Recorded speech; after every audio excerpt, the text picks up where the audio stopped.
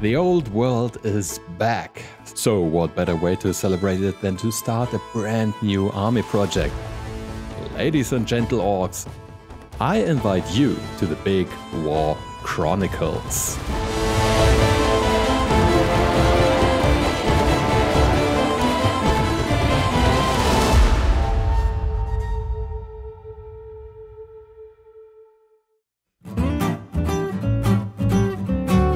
You have no idea how long I have waited for this. The wonderful world of Warhammer Fantasy is back, and I, for one, am excited beyond belief. The 6th edition was my entry into the hobby, and it is this setting that still envelops me in waves of nostalgia. This is also the reason why I haven't done a Goblin-themed video in over a year. I was waiting for the release of these books, especially this one, as it finally provided me with the last bit of information I needed to start this project. The base size. Admittedly, it's somewhat boring information, but still necessary. After all, without a base, you cannot place a miniature. Here I opted to use MDF bases. Although I still prefer the typical GW base for single miniatures, I really like the look of MDF bases on a movement tray. These specific bases are from Cromlech, and if you're interested in obtaining them, or anything else from the catalog, you can follow my affiliate link down below. This link will provide you with a 5% discount and also supports my channel a bit. Just make sure you'll have the discount code CROM48708 selected in your cart. Now, every big war needs to start small. For that reason, I decided to begin with the literally smallest part, the goblins. Although the smallest creatures would actually be the snotlings. Well, what can I say? Since I already had a bunch of goblins on hand, it made sense to start with what I had. That being said, I have to admit that my initial plan was to showcase a particular model range for a specific unit type.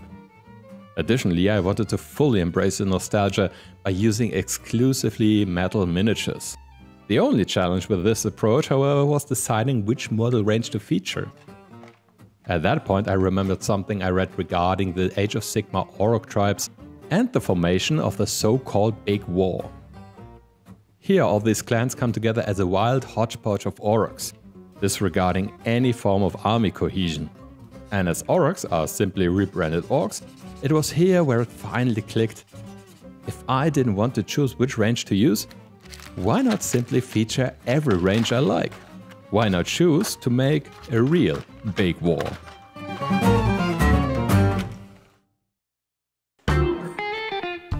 This approach basically meant that I was free to use every goblin model I could find and, of course, liked. I also tried to keep them at least somewhat coherent in size, which still resulted in a wide variety of beautiful sculpts. My goal was to feature only unique models, so there are no exact duplicates allowed in this regiment. Stick around till the end to find out which model made it into my first goblin regiment. So first I started with the regiment base.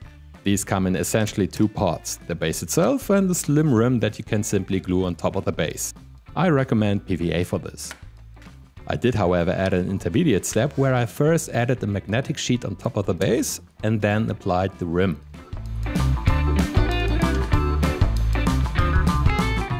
Here I also used PVA and it worked pretty well. After letting that dry, I covered the edges of the base with black craft paper to hide the seams of the glued together parts. Now it was just a simple matter of covering the small upside of the rim with texture paste and letting that dry. Now onto the bases for the models themselves. I aimed to emulate the style of my Gloomspite Gitz bases. The simple arrangement of dried bark pieces, a bit of texture paste added to a few spots and fine turf. As I mentioned earlier, I use MDF bases for this, allowing the bark chips to be adhered with PVA. For the front line, I also added stakes made from wooden chopsticks. I simply carved one side into a spike and cut them to a size of about 2 to 3 centimeters. Just ensure the spikes aren't too sharp and of course be cautious to avoid cutting yourself when doing this. I also made sure to cut them at an angle. These can then be applied with PVA, though I would suggest providing them with some sort of support to prevent them from falling over while drying. Alternatively, you can use superglue, but then it's more likely that these spikes will break off later. I also used these resin mushrooms from Cromlech to move them more into the realms of Orcs and Goblins.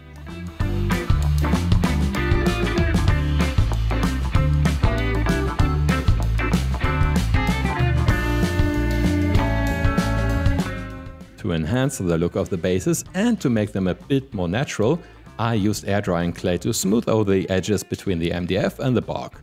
This helps sell the illusion of dirt collecting in the corners.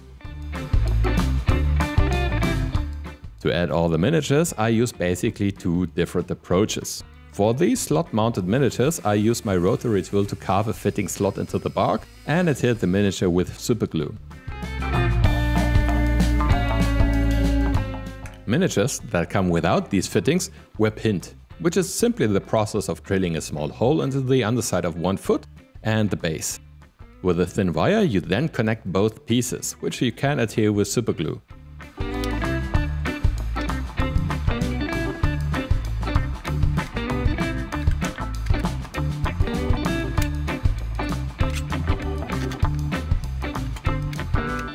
With all the miniatures in place, I then proceeded to add texture paste. And after that was dry, I applied the fine turf. I used PVA to glue the turf in place and used isopropyl alcohol in combination with watered-down PVA to seal the flock in place.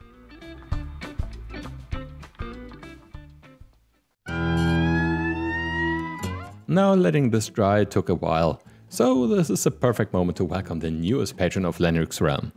Hello and welcome Murphington. Thank you so very much for your monthly contribution of €3/$. It really helps a lot, as it is essential for the longevity of this channel. If you also enjoy my content and want to help keep the cameras rolling, you can join my Patreon as well.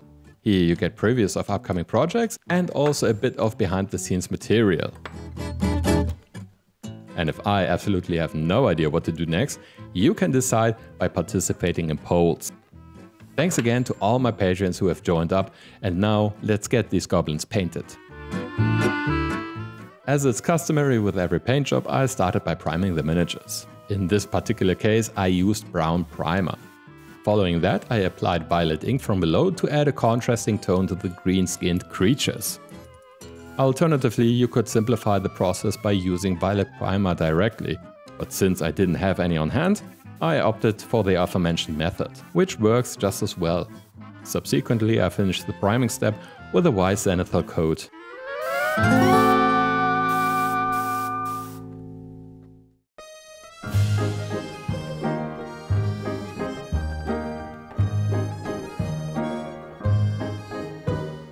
As a next step, I applied all the colors in their most basic form. For this, I typically use paints such as Army Painter's Speed Paints. Similar to Citadel Contrast Paints or Vallejo's Express Colors, these paints are, in my opinion, ideal for adding a first coat of paint to your miniatures. Within minutes you can see if your chosen color scheme works as intended or not. To begin, I painted the skin. For this, I utilized 4 different shades of green from the Speed Paints range: Malignant Green, Forest Sprite, Absolution Green and Shamrock Green.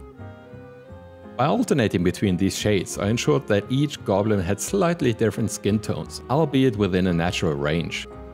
My approach involved applying one of these tones to the skin of each miniature and adding familiar pink to selected areas such as the nose, ears and elbows.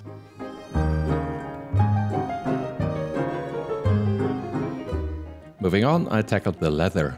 For this, I employed warrior skin and desolate brown to achieve 2 distinct shades for the armor, boots and fur. Warrior skin played a more prominent role in this process, while I reserved desolate brown mostly for the pants and the occasional belt or pouch. What is also pretty common on these miniatures is wood. For this, I used dark wood and forest sprite, which I blended directly on the model. This way you can get patches of green, brown and a mixture of both. This adds a lot to a more natural look regarding wood, at least in my opinion. For the metallic parts, I opted for Citadel's contrast paint named Terradon Turquoise. This choice offered me a nice base color for the metal, contrasting well with the rustic metal tones I intended to apply. And in the end I use Purple Swarm for the ground and Plasmatic Bolt for the mushrooms.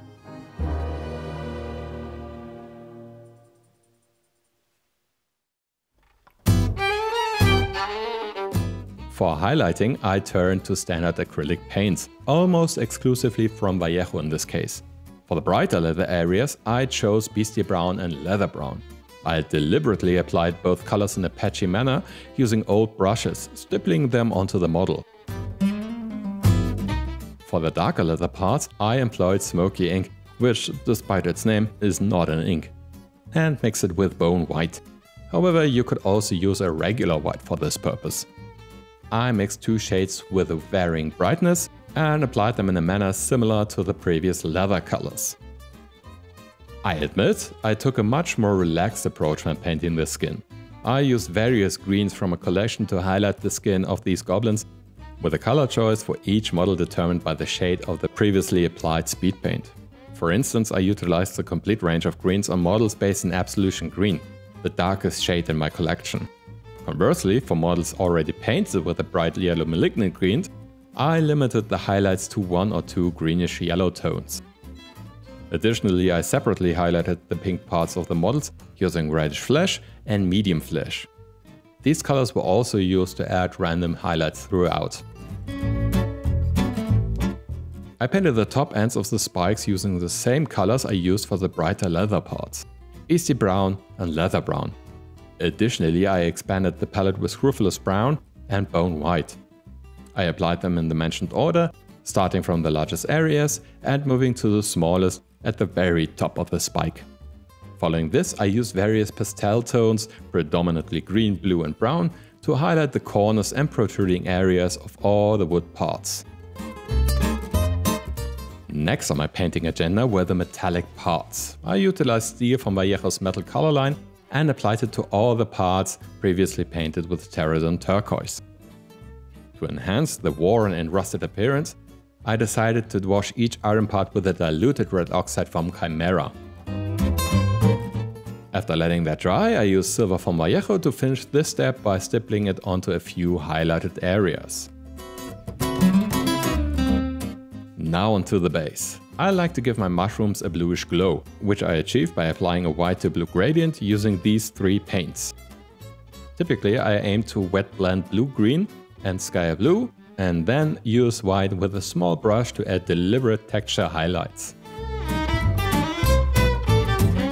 I dry brushed the ground of the base with reddish flesh, medium flesh and sky blue, concentrating the latter on the fine turf areas. I also used sky blue to highlight a few areas of the miniatures that face the mushrooms, adding a hint of illumination. To round off the base, I applied a few tufts, and after painting the rims black, these goblins were ready for the big war.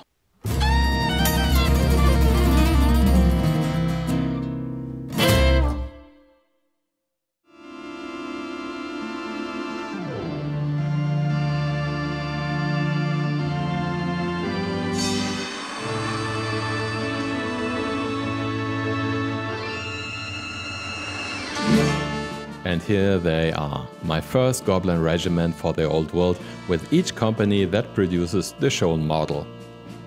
You'll also find a comprehensive list of the miniatures down below in the video description.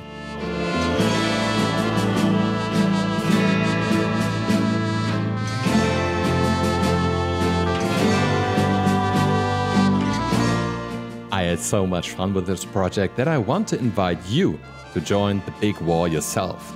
No matter whether you paint an orc, goblin, troll or even a whole unit. It also doesn't matter if you use Citadel miniatures, a third-party range or even 3D printed models. Additionally, you could create a terrain piece or something entirely different, as long as it's fantasy and orc related. When you're finished with your project, just post it on Instagram and use the hashtag BigWarChronicles to let me know. Feel free to tag me at @MattofLenrixRealm if you want to share your orc or goblin related project.